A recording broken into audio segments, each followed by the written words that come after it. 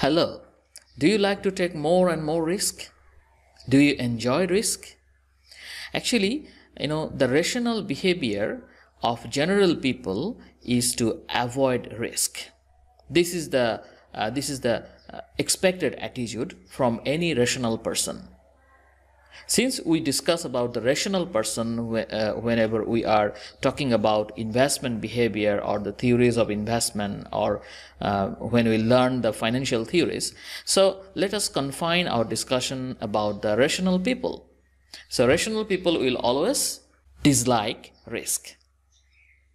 So whenever you are given an opportunity to invest, probably, if you are rational, of course, probably you will assess the possible return from the investment, and not only that, the amount of risk that you will have to assume.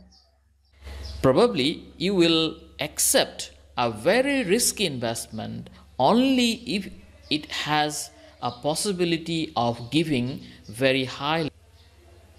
Compare the risky investment with a risk-free investment.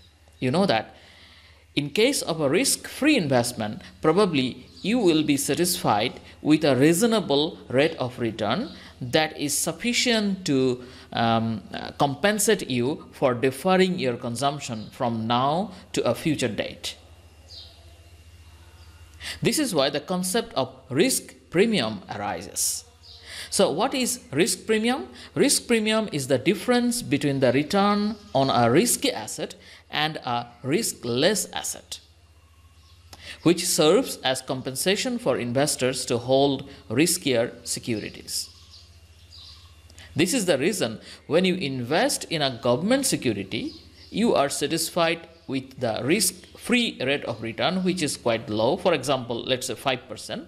But if I ask you to invest in the stock of a company, of a private company, probably you will require a higher rate of return, probably 15%, 20%, and something like that.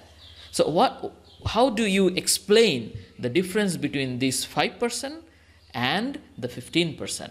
What about these 10%?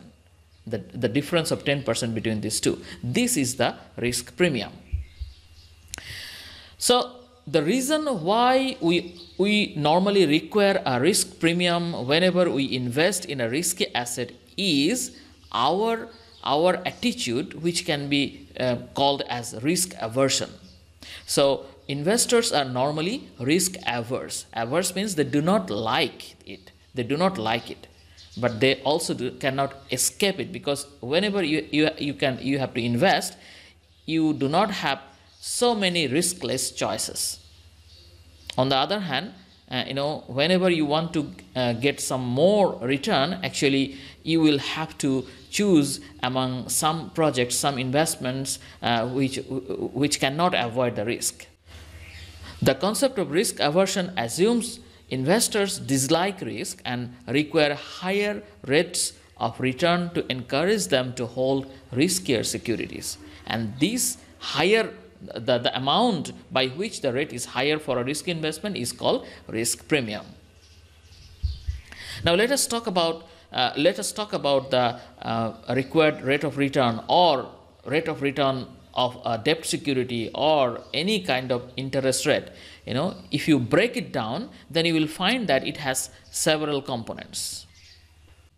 The rate of return is equals to the real risk-free rate of return plus inflation premium plus default risk premium plus liquidity premium plus maturity risk premium.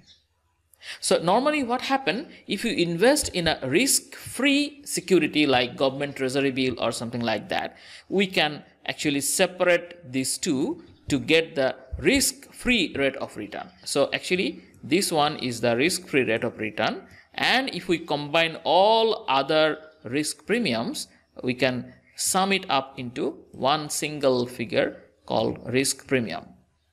So because of the risk aversion behavior of the investors, they will require a risk premium whenever they are required to invest in a risky project or risky investment project.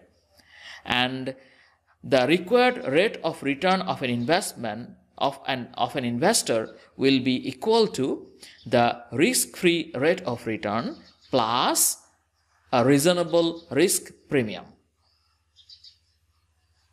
I hope that you could understand the investor's attitude toward risk and the resulting relationship between required rate of return, risk-free rate of return, and the risk premium. Thank you very much.